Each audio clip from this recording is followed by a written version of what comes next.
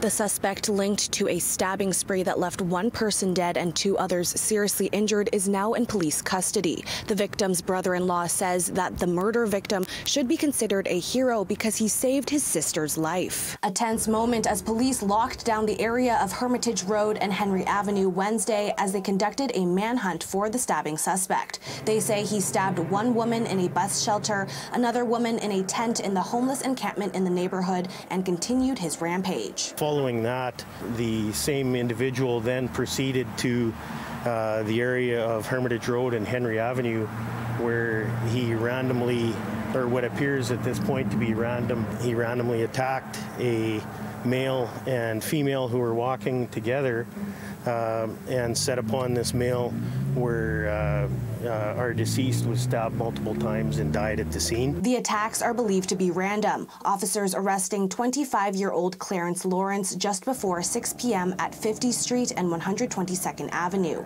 Police say he will face numerous charges, which will be released after the autopsy Friday. Alan Frost, who tells City News he's the brother-in-law of victim Brian Burland, says Burland is a hero and saved his sister. He writes to City News, "When Jamie and him were walking our puppy Meatball, Buddy came out of the nearby bushes and attacked them. When Buddy started to stab Brian, he yelled to Jamie to run, and he saved her life." He describes Brian as a kind-hearted man who would never hurt anyone and would do anything for anyone who needed help, saying he will be greatly missed. Burland was from Cold Lake First Nations, whose chief had this statement: "Brian was a kind-hearted, well-known member of our community, and our hearts go out to his family. The random and shocking violence seen in the past week needs to end, and the rapidly unfolding mental health crisis desperately needs to be addressed."